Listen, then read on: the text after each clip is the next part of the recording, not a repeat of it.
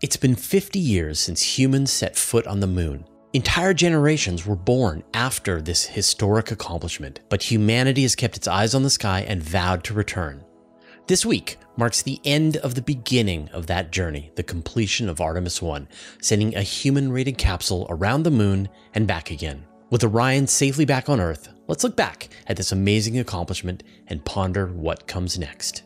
It feels kind of surreal, doesn't it, that we're talking now and the Orion capsule has returned from the Artemis I mission, and yet here we are, it's over. I think I can finally breathe a sigh of relief. For those of you who haven't been watching the day-to-day operations of the mission, all of the politics involved, I thought it would be a good time to give a summary of the entire Artemis I mission.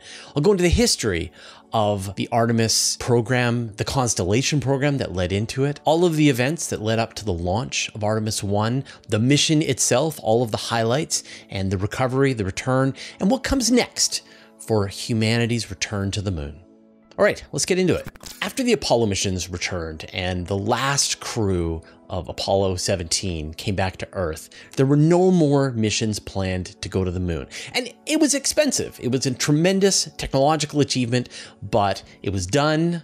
The Soviets weren't able to do it. It's time to move on to the next challenge. And NASA turned its direction to the space shuttle and then eventually the International Space Station, keeping its sights on low Earth orbit. And there were no plans to go beyond low Earth orbit for a while. With the International Space Station constructed, with the space shuttle operating, NASA set its sights higher. And under the George W. Bush administration back in the early 2000s, they announced that they were going to be returning to the moon.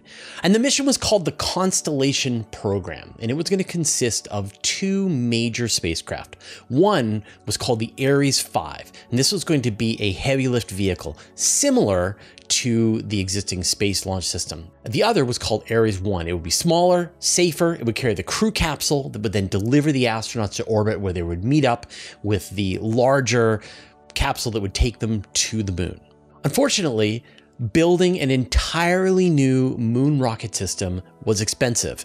And unlike the International Space Station, they didn't have the partnership of their international partners. Russia wasn't working with them. I mean, maybe the Europeans would get involved at some point, but there were no concrete plans to work together. NASA was going to be doing this on their own. But the main purpose of the Constellation program was to maintain the workforce. All of the contractors and employees that had worked on the Apollo program were transitioned over to working on the space shuttle. And as the space shuttle started to wrap up, they needed somewhere else to go. And so there was the development of the Constellation program. And you're probably not going to be surprised to hear, but the project was late. It was over budget.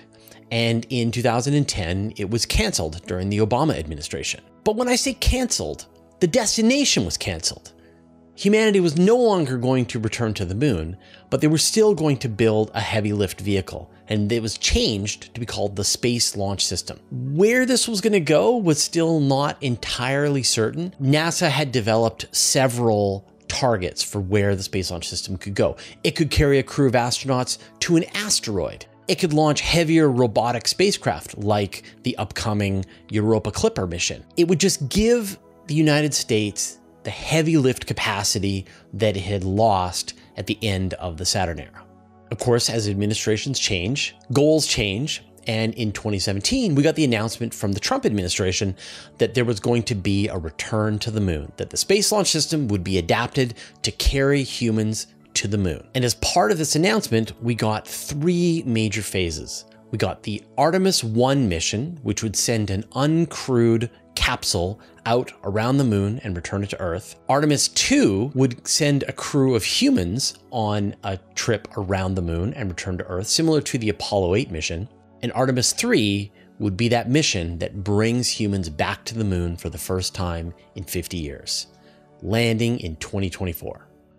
Now, come on, let's be serious, right? Even though the announced date was going to be 2024, there was really no way they were going to be able to meet that objective. There were a lot of contracts that needed to be filled, new technology hardware that needed to be developed, but still, like, a goal is good for focusing the mind. And when I think about the reporting that we were doing over the last few years, a lot of it was about how the Space Launch System was getting delayed. The first test was going to be pushed back. It got pushed back months, years. But finally, after many, many tests, many, many delays, in the end of 2022, we finally saw the first launch of the Space Launch System.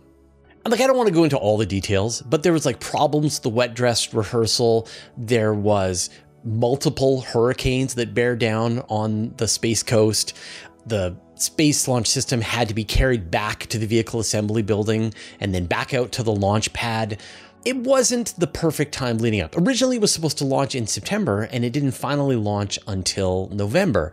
And, the costs of this rocket at pretty much $4 billion a piece really starts to sink in when you think about what's on the line here. But with all of those problems, the rocket did lift off on the morning of Wednesday, November 15th at 1:47 a.m. Eastern Standard Time. The Space Launch System blasted off from the Kennedy Space Center. And even though we had all been prepared and we'd seen simulations of what this was going to look like, seeing this rocket actually take off was mind-blowing. It leapt off the pad in a way that other rocket systems just don't. So much power. And it shouldn't have been surprising, right? SLS has these two giant solid rocket boosters. It has 4 RS-25 engines powering the core stage. There's a lot of power on this rocket, more power than Saturn V, more power than the space shuttle. It really flew. And the entire launch was smooth.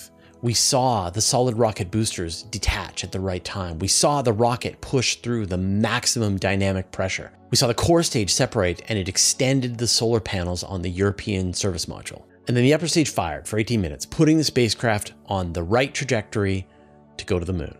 At that point, it also deployed 10 CubeSats that were in a ring that connected the upper stage and the spacecraft. And we'll get more on that in a little bit. And then about 8 hours after that, Orion performed another burn that put it on course with a lunar flyby for November 21st. And I've got to say, watching this launch, everything went perfect. I was nervous, and I've never really had a chance to celebrate because I was expecting something to fail. This rocket had never been flown before. It had gone through 2 hurricanes. It had been driven back and forth from the Vehicle Assembly Building to the launch pad. It was amazing how smooth the entire process went. On day 5, Orion entered the gravitational influence on the moon. And on day 6, it made its first flyby of the moon, coming within just 130 kilometers of the surface. It then fired its thrusters, picking up velocity to carry it on a really unique trajectory around the moon. As it was passing the moon, it flew almost directly overhead 3 of the Apollo landing sites. And then it flew behind the moon, and we lost contact with it for a while. So then Orion coasted out to the highest point away from the moon. On day 13, it was about 432,000 kilometers away from the Earth, about 65,000 kilometers away from the moon. And this was the farthest a human-rated spacecraft had ever flown. That's not entirely true. The Apollo 10 capsule, Snoopy, is probably in orbit around the sun somewhere, so it's gone farther. Then on day 16, it fired its engines again, putting it on a trajectory to come back to the moon. Now, while it was on this flight, the real purpose of Orion was tested out. There were many different techniques and technologies that NASA was looking to practice during this mission to make sure that they would all work when humans were actually on board an Orion capsule. For example, they tested all the different thrusters on the capsule, trying different modes of flying the spacecraft. They kept track of all of the radiation sensors, both on the exterior of the spacecraft as well as the radiation loads that the simulated astronauts were receiving as they were flying this far away from the Earth's protective magnetosphere. It tested out its star tracking system so that it would know where it was, even if it couldn't receive telemetry information from Earth. The spacecraft was equipped with 16 cameras. It had essentially modified GoPros on the ends of the solar arrays, as well as many cameras inside and outside the spacecraft. And this allowed them to live stream almost the entire mission. So if you wanted, you could just log in and watch out the window of the Orion capsule. Although like it wasn't very exciting most of the time, but still, like, to know that you were actually watching the view from a spacecraft that was out beyond the distance of the moon was pretty amazing. And on day 18, it returned to the lunar sphere of influence. And once again, it was out of contact with Earth for about 4.5 hours. On day 20, it made its second flyby of the moon, passing again within about 130 kilometers of the surface. It fired its engine for about 3.5 minutes to put it on course to return to Earth using the moon's gravity for a slingshot. One other experiment that they tested both at the beginning and the end of the mission was a propellant test, where they rotated the spacecraft to see how the propellant sloshed around inside, both when the fuel tanks were full and when they were almost empty. And this is actually really tricky to simulate on Earth under normal gravity. It's only watching how this behaved in microgravity that they were able to confirm that the technology worked how they had expected. By the end of the mission, Orion had used less propellant than NASA was expecting. It used about 5,500 kilograms and still had about 1,000 kilograms in reserve. It made one final measurement of the Van Allen belt as it passed through. And this is important because we are approaching solar maximum, and the amount of radiation that's reaching the Earth and interacting with the Van Allen belts changes over the sun's 11-year solar cycle. The space weather is important for missions like this, and it's a little counterintuitive. When the sun is at its solar maximum, it's putting out the most amount of radiation. It actually puffs out the heliosphere around the sun, which helps to protect the solar system from cosmic radiation, which is a more dangerous form of radiation. But at the same time, you can be more likely to have solar storms and flares and activity like that. And so it was great for NASA to get a chance to be able to test out this environment as we're approaching solar maximum. Just before Orion reached the Earth's atmosphere, it separated from the European Space Agency's service module, which had supplied it with power and additional resources throughout the entire mission. Now Orion was on its own. It entered the atmosphere above the Pacific Ocean, going about 40,000 kilometers per hour. And when you just compare this, like orbital velocity is about 28,000 kilometers per hour. So it's much faster falling down from the moon into the Earth's atmosphere. One of the coolest parts of this mission is they performed a skip technique. This is where they actually bounced off of the atmosphere once using the aerodynamic shape of the capsule to provide lift. That allowed it to bleed off a lot of its velocity before it actually came back into the atmosphere to perform its final descent. Temperatures outside the capsule reached 2,800 degrees Celsius. Now, that's half the temperature of the sun, but twice as hot as lava.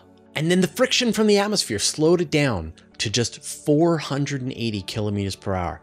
And then its parachutes took over to complete the landing. When it finally hit the ocean, it was going just 32 kilometers per hour. Now you might know, but actually this was the second time that an Orion capsule was tested. The first was launched into orbit a few years ago, traveled around the Earth and re-entered. So they were pretty confident that the landing system was going to work. And so on Sunday, December 11th, it landed in the Pacific Ocean off the coast of Baja, California. The spacecraft floated in the ocean. It was met by the USS Portland and brought on board for a return to port. The entire flight lasted for 25.5 days, completing a 2.2 million kilometer journey. And as an interesting coincidence, this day matched exactly the 50th anniversary of the Apollo 17 moon landing, which of course was the last time that humans set foot on the moon. Now that Orion is safely on the ground, we can look back and see how the overall mission went. And I've got to say, it was almost close to perfect. There was one part earlier on in the mission when NASA lost communication with the spacecraft for about 45 minutes. That was a little unnerving, but they were able to restore communication, and then there were no more problems apart from the times when it went behind the moon, which is what they were expecting. The launch itself caused a lot of damage to the launch platform. You can see these amazing pictures of the elevator doors that are designed to carry the astronauts up when they go back on the next Artemis. They're going to need new doors, maybe a new elevator. Probably the biggest loss of the mission was the CubeSats. I mentioned earlier on that It released 10 CubeSats onto the same trajectory off to the moon. And within a few hours, it was obvious that many of them had already gone offline. Another one went offline a few days later. And at this point, we're about half of the CubeSats that were carried into space with Artemis I have gone offline. And there were some really cool missions in there that I was really excited about. There was a Japanese lunar lander. There was NASA's NEA Scout, which would send a solar sail to a near-Earth asteroid. Neither of those are operational right now. I mean, technically they weren't part of the Artemis I mission. They were ride sharing, but clearly all of the delays going back and forth, the hurricanes, like none of that was good for these tiny spacecraft. Now, NASA has the Orion capsule in its hands, and it's going to start digesting all of the discoveries that were made by the spacecraft. There are going to be terabytes of data stored on its onboard hard drives, flash drives from all of those cameras. And so we're going to see a flood of data and results come onto the internet over the coming months and years. We're going to learn how well the spacecraft performed compared to the design. And that's really important when humans climb in for Artemis II. And speaking of Artemis II, the plan is for the next space launch system to blast off in 2024. But don't be surprised if it slips to 2025. There's a lot of things to do. This will carry 4 astronauts on a mission around the moon over the course of 21 days, including 1 Canadian astronaut, but no names yet. It's going to fly around the Earth twice to pick up speed and then take a free return trajectory around the moon and return to Earth. So a different trajectory than the one that Artemis I took. Then comes Artemis III. Again, scheduled for launch in 2025, but come on, it's going to be delayed. But this is the big one. This is the time when humans come back to the moon. NASA has contracted SpaceX to supply a lunar lander version of Starship. The spacecraft will be flying in a near rectilinear halo orbit, the same orbit that the Capstone mission has been flying on and the upcoming Lunar Gateway. It's an orbit that allows astronauts to easily reach the south pole of the moon. 2 astronauts will land at the south pole of the moon near these deposits of water ice that are believed to be at the bottoms of the permanently shadowed craters. And this is very important for the future sustainability of missions to the moon. If you can extract water ice from the surface of the moon, you can use it for breathing, for propellant, for drinking water. There's a lot of uses for water, and so this is going to be a critical resource. Artemis III is going to help figure out if this ice is there and if it's accessible to astronauts. NASA has announced 13 potential landing spots, but we don't know which one it's going to be yet. And beyond that, the future is less clear. NASA has announced that they have contracted with SpaceX to provide another lunar lander. They've also opened up for bids from other companies to be able to provide lunar landings for Artemis missions beyond 3 and 4, but we don't know how many are going to be there and how many are going to be landing on the moon. NASA's committed to at least Orion capsules to Artemis 8, and they've committed to core stages to Artemis 6. So we don't know exactly what's going to happen, but we know there will be at least 6 Artemis missions, 8 launches of Orion capsules. So there are a lot of outstanding issues to be done before humans can return to the moon. There need to be entirely new space suits developed. There need to be new equipment that can be used on the surface of the moon by the astronauts, experiments, rovers, and other infrastructure to come along with them. There's a long list of to-do items before we can see humans walk on the moon and hopefully stay on the moon, eventually building a long-term lunar base there. So I hope you enjoyed this. Gives you a big overview of everything that happened during the Artemis I mission. I've got to say, it feels kind of surreal to be standing here now on the other side of this mission, talking about the completion of Artemis I and Orion. It's been a long journey, but I think this time it's going to stick. Not only is NASA returning to the moon, but there's a lot of other players. You've got the Chinese that are developing their plans to eventually send humans over the next decade. You've got various private missions, including SpaceX, which is saying that they're going to be able to send humans to the moon on Starship. There are other private collaborations between other companies. The European Space Agency is planning to build a lunar village on the surface of the moon. So this time, I think we're going to stay. But 2024 can't come soon enough with the launch of Artemis II. I'm looking forward to it. I hope you are too. We've been covering this story pretty obsessively at Universe Today, so obviously we've got dozens, probably hundreds of stories about the Artemis mission at this point.